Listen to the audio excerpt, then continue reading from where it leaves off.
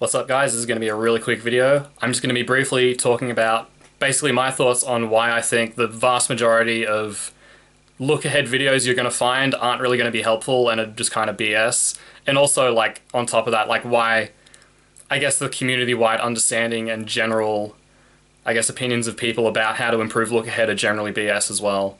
So, firstly, what I almost always see in look-ahead advice videos slash, cubers helping each other in either CF or the SS forums, it's usually something to the effect of, just do slow solving or just do metronome practice, or even turbo tracking was a thing. Basically anything to the effect of, like, slower turning and trying to just do it. Like, just do it, basically. Like, just try and, go at a speed that will allow you to do it. The reason I really don't like this advice, and I think it's kind of BS, is because it's really not explaining what look-ahead is. And I think a lot of, especially, like, up-and-coming, like, younger cubers who are just getting into it really don't know what looking ahead actually means, like an actual definition. And on top of that, like, this is just anecdotally speaking, obviously, but, I know a number of fast cubers myself, being one, obviously. But I know, like, very, very confidently that pretty much no one has improved a significant amount from metronome practice or the whole slow solving thing. Like, yeah, people do it, and maybe it is, like, a little bit helpful, but I think people really overblow, like, how helpful it is for improving your F2L look ahead, and I think there are much better ways to improve your look ahead. I also think look ahead isn't really a problem in of itself. When you see someone with poor look ahead, it doesn't mean they just need to be doing slower solves or looking ahead more, or, just trying to do it, is basically the advice. Usually, when someone has poor look ahead, it's just a symptom of other problems in their solves.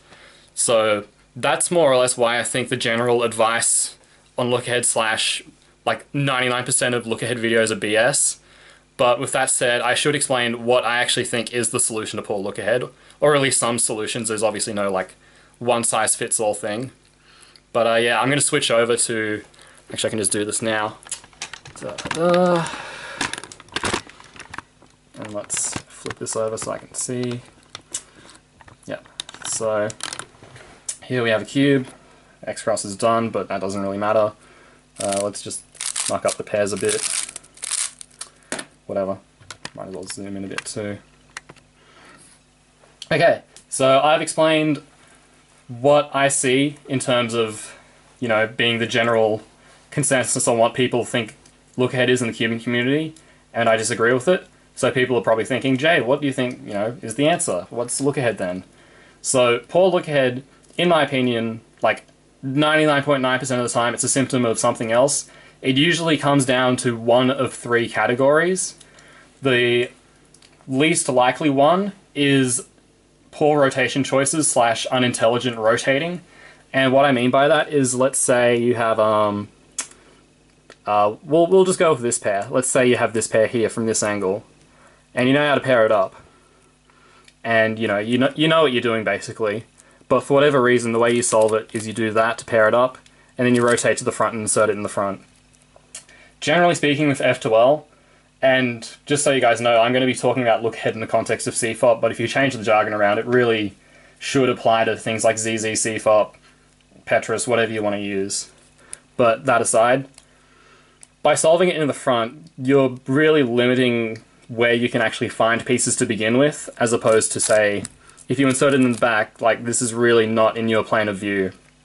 So for CFOP solver specifically, if you're a right-hand dominant solver especially, my, I guess, prioritization of F12 slots is usually filling up the back left will always be the best, because you're right-hand dominant and it's in the back.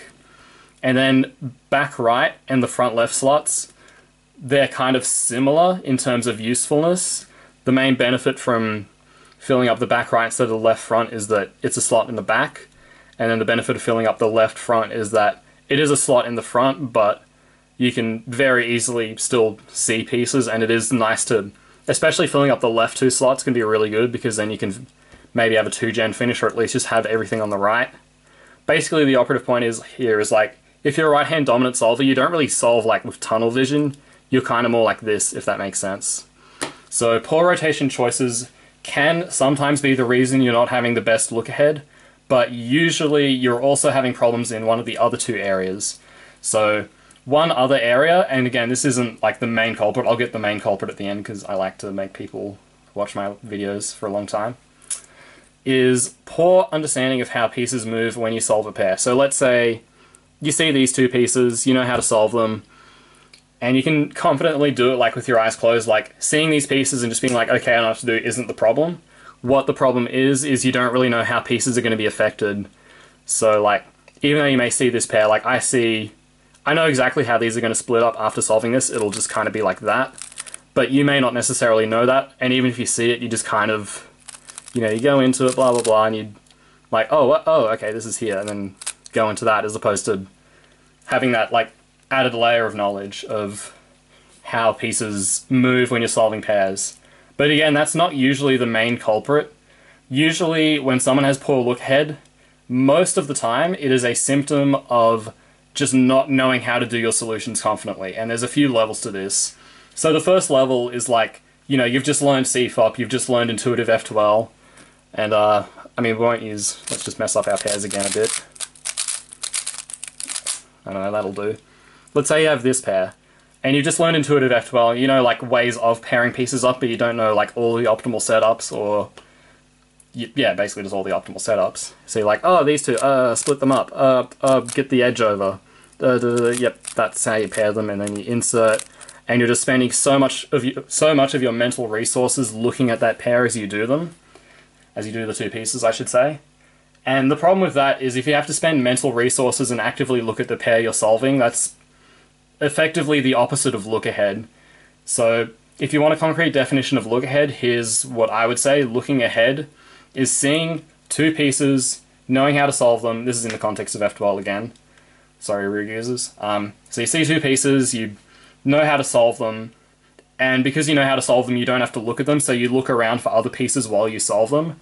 So you're just kind of doing the moves through muscle memory, but your mental resources aren't really dedicated to solving that pair. It's kind of your hands have a brain of their own, and what you're looking for is just the next step and just seeing, you know, obviously once you're at a higher level, you kind of know where things are going to be, but at a lower level, it's not really look ahead, it's more like looking around as you solve pieces.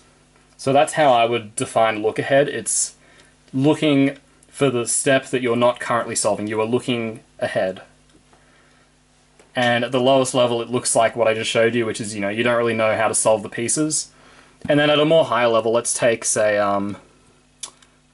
what's a good example? Okay, let's take this pair. This is kind of an advanced-ish case. And the way it works is you can solve it like that.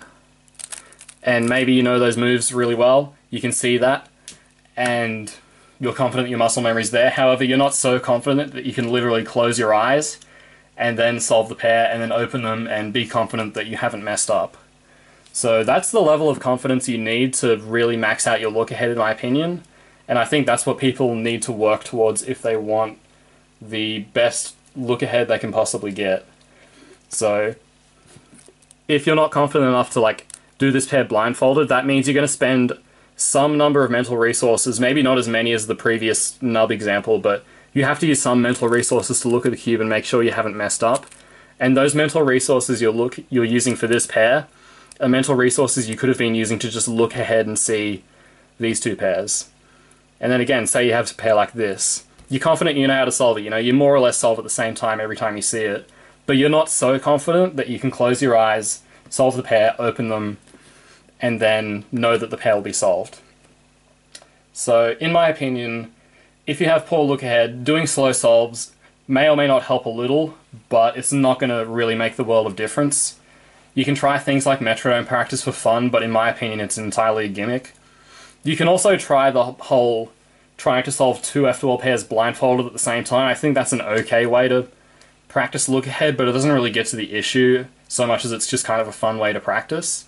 In my opinion, I think the best way to get better at look ahead in the context of F2L is you learn a way to solve every single standard and a bunch of non-standard F2L cases, like with like a really efficient solution that you like, or just a solution that you like, I should say. It doesn't have to be efficient as long as it's, you know, speedy and can get you the times you want.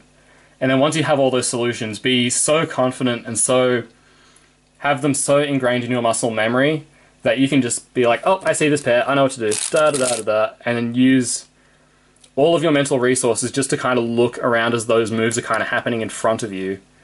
And with that, you should iron out like the vast majority of your F2L problems, or your look ahead problems, I should say.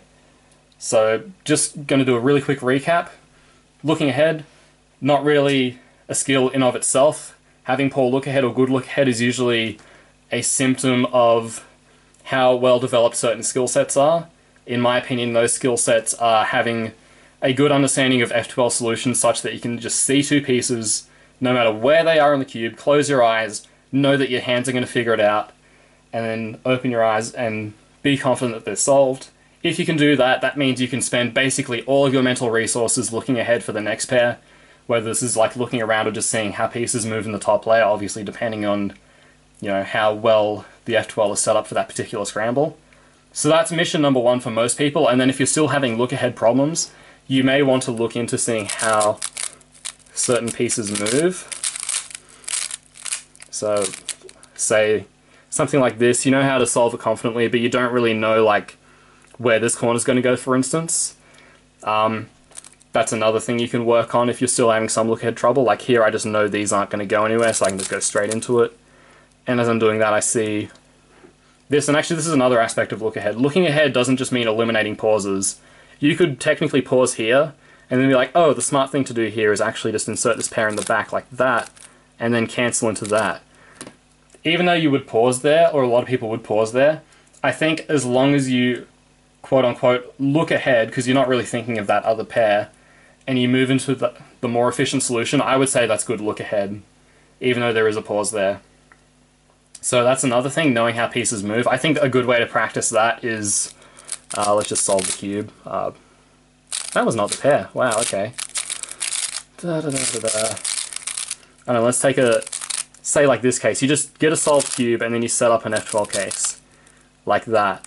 And then you can pretty much just see in front of you how the pieces will move. Like, so for this F12 case, if you have pairs either here or here, they will preserve.